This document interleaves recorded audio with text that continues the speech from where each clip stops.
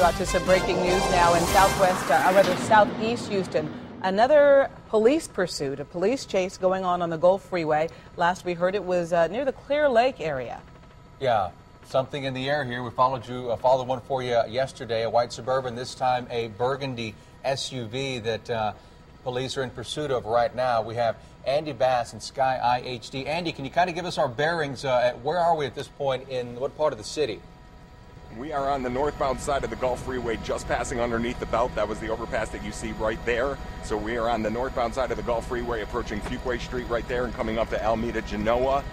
This red Blazer just took off. Basically, oh, there it goes. A person fell out. My person did fall out, yes, ma'am. Oh. But he's continuing on at this point. Despite that passenger that just was ejected from the passenger side. That person was not moving that either. Did not look good at all. We will certainly effort to get an update on the person and their condition. But now, at one point at the very start of the chase, we saw that SUV try to exit, but it swerved back onto the freeway. That's when you saw that person, that SUV, hit a guardrail, and someone was ejected, it appeared anyway, from that passenger side door. But the driver continues on with severe damage. Yeah, but there goes the door again. There's the door. You can see that's the door the person came out of. Clearwood. Yeah, and you can see the door is flipping, flying back and forth because it's smashed in pretty good there on the right-hand side when the driver hit that guardrail. Andy, are you back with us? Yeah, I am back with you guys. Okay, I know you're having a tough time by the Hobby Airport area. We can see now. Tell us what we're looking at. Just got off the freeway and then back on. They just got off the freeway at Clearwood and then just back on it. As you can tell, as we can tell from up here, that passenger door is still flopping in the wind as he turns. That passenger door is not secure. Just passing the Airport College Avenue exit, still heading on the northbound side of the Gulf Freeway, just speeding in and out of traffic. And now it looks like he's exiting onto Airport and College, going around that Honda Accord right there. Well, Andy, I mean, now been flopping like that since the passenger was ejected. But now some damage on the driver's side, though it didn't stop the driver from continuing on.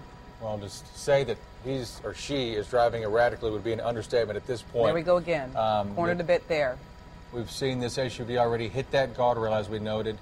We've seen him sideswipe someone else on the freeway here. The SUV, I don't know whether it's maybe lost a tire, but it seems extremely unstable at this point, along with the damage it suffered to that passenger side area. It looked to me that the right tire, one of the right tires, ever since that passenger was ejected and the door's flopping there, it looks to me like that tire looks flat in front a little bit. But there we are going through an intersection. Always a scary time when you're traveling so quickly through an intersection and other motorists aren't expecting to have some vehicle come flying through the intersection, but he or she managed to navigate it okay. Got lucky, but again, not so lucky a few seconds ago when you saw this driver hit another car. It wasn't a gentle kiss like yesterday's chase suspect, wiped off the mirror on the side. That was a hit. And now it looks like we're in a neighborhood area. Andy, tell me a little bit more about this community the vehicle's in now. He just took a right turn right there off of what looked like the feeder road, and he's now onto a little side street. I'm trying to get Captain Herman to give me a cross street for you on the GPS to see what exactly road he did take off on. But like he says, it's definitely residential. You could see some homes there and the surface streets. And now he just went around, just took another right on that street. And children are out today. I mean, they're not in school right now. So he could easily come out upon people who are in their front yard playing, a game of catch. That's what makes my stomach uneasy at this point. Is this is a neighborhood, and as you noted, Gina, a lot of people off from school today. So, it looks like he's slowed down at this point. He's not driving too fast. Yeah, he can't. There's some tight traffic right there. It looks as though a bit of a circle, a C, maybe not a complete circle. He's getting ready to bail right here. Looks like he's going to let the car rolling.